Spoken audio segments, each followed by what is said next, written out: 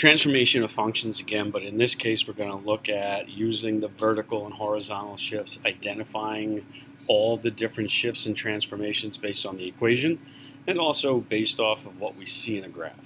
All right, so let's start out by just talking about in general the different shifts. Basically, when we were in Algebra 2, we had learned that y is equal to a times x minus h squared plus k.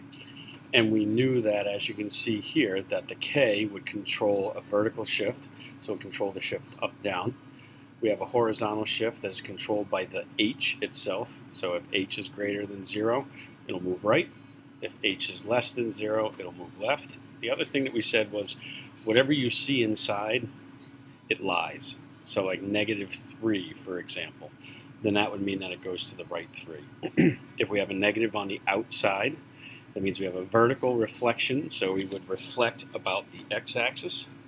If we see this one right here where the negative is inside, then that means we reflect about the y-axis. The other parts that we had were if we had a number in front, so this a that you see right here, if this a is greater than 0, then it's a vertical stretch, so we're pulling it this way. If it's greater than 0 but less than 1, it's going to go through and be stretched this way. And actually, I want to fix this here. There's an error on this table. So if I look, I'm supposed to say that this is going to be 1, not 0. So actually, it's a good catch there.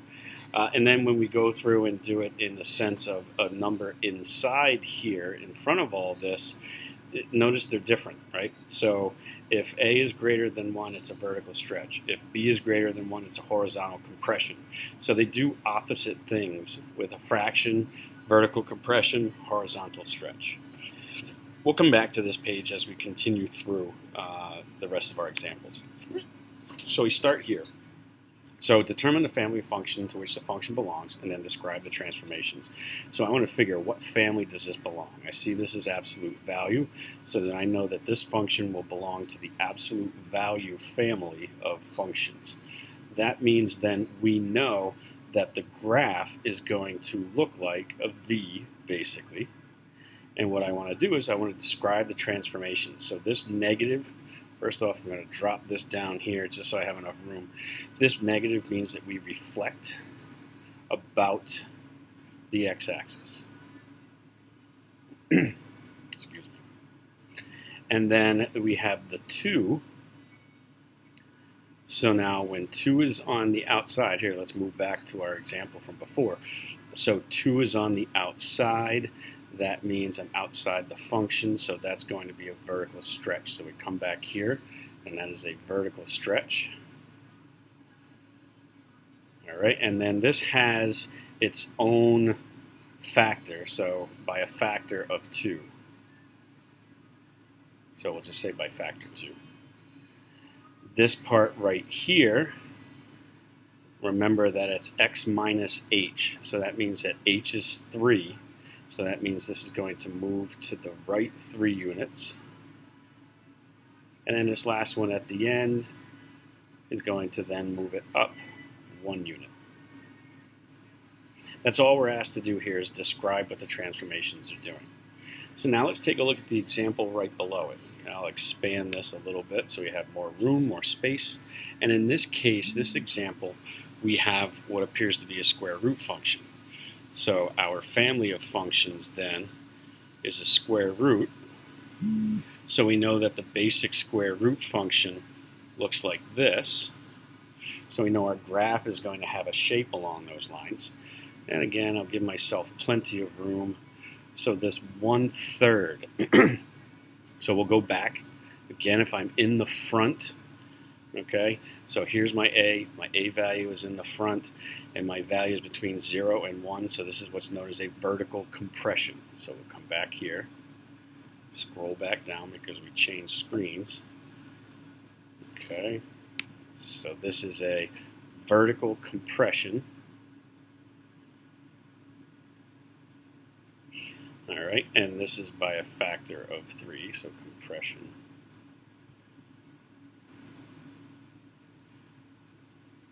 And then we take a look at the other parts that we have here. So we have a 2 in here in the front.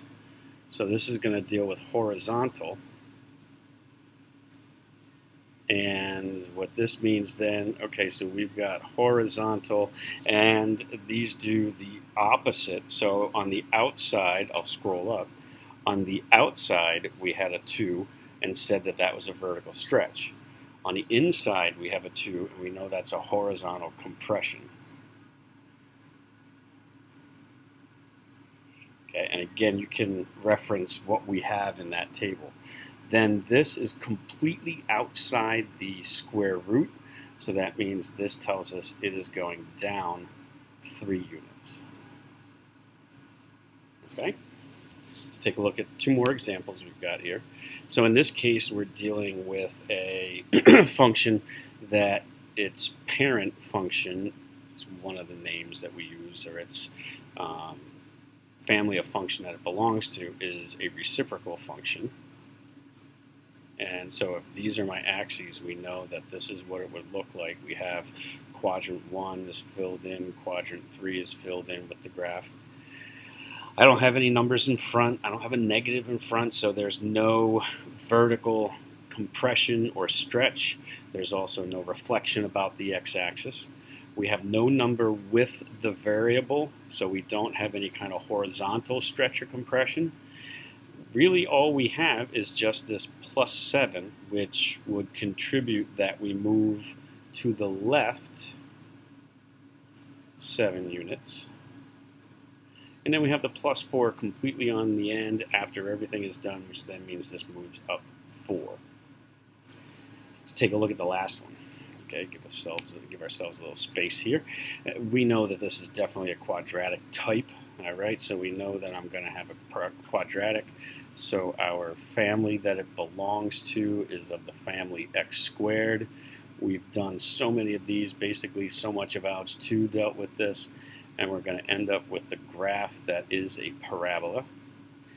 This negative in the front, and again, I'll give myself plenty of room, this negative that is in the front tells me that we are going to, again, reflect, and we're going to reflect about the x-axis. Now, in here, the number that's in front of the x is supposed to be 1. So I kind of have to rewrite this.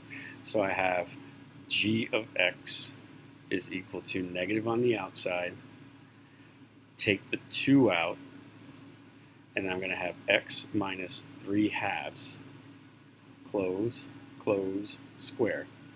So this 2 here, just like what we had with one of the other examples from before when we were in here, we have a 2 right there, and we said, okay, well that 2 gives me a horizontal compression.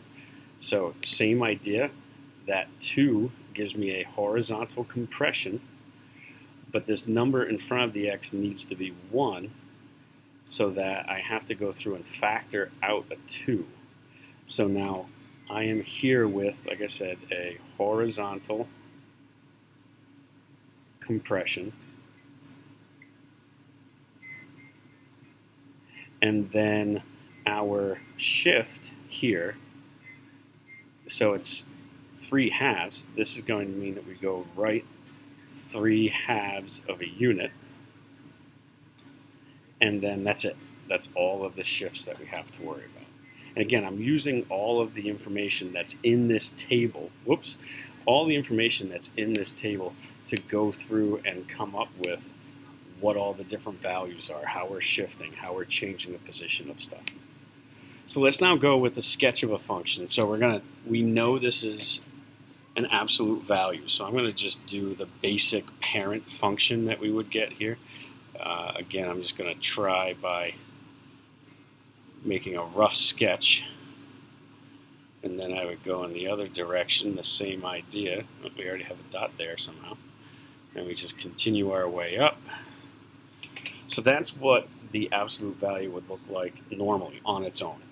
All right, let's change colors and we'll deal with this next one. So this means, let's again figure out what everything means. So here we're going to reflect about the x-axis.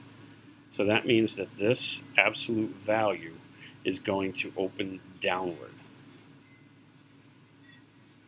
Okay.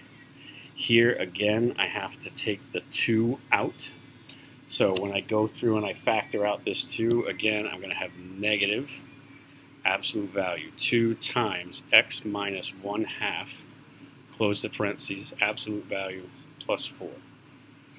So again, this 2 is going to give me then another of, and back up here again, just so that we can remember what we're looking at.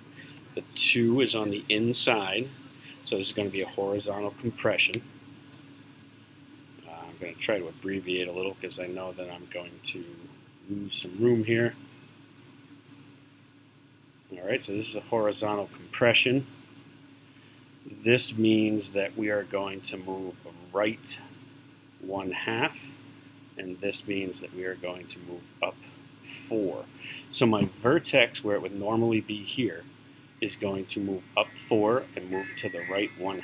Let's see if I can, right there. And it's going to open downward. Now, the easiest way to go through and graph or sketch these is, of course, to do an XY table. So we know that at our first spot of 1/2, we are up to 4. So if I substitute, let's say, 1 in there. So I'm going to come up to the original. Just in case I made an error here, I'm going to come up to the original. I'll substitute a 1 in here. So 2 times 1 is 1. Try that again. 2 times 1 is 1. Really? 2 times 1 is 2. 2 minus 1 is 1. That's what I was looking for. The absolute value of 1 is still 1. Take the opposite of it. So negative 1 plus 4, so we're at 3, which makes sense. This is supposed to be moving downward. Let's go to, I don't know, we'll go out to 5. So 2 times 5 is 10. 10 minus 1 is 9. Absolute value of 9 is still 9. Negative 9 plus 4, so that's going to give me negative 5. So I've got a series of points here that I can use if I can get my pen to move there. So if I'm at 1, I'm here at 3. If I'm out here at 5, I'm all the way down here at negative 5. And this should be a nice straight line that plays the connect the dots. Again, it's not as easy with this utensil. So if I'm half away here, this is symmetrical, so that I should be there. And when I'm at 5 on this side, at negative 5 is where I'll be over here. So I go ahead and I'll just use the dash line, but it really needs to be a straight, solid line. So I'm really hoping I can fill in the spaces as close as possible. Not bad. All right, and go ahead and do this side. And there's our graph now of what this function looks like. We were able to describe what was happening, and then we were able to go ahead and graph it. All right, so again, welcome to another edition of Charahoe Pre-Calculus videos. If you have any comments, please feel free to write them in the response or in the comment. Feel free to subscribe. Other than that, you have yourself a great day.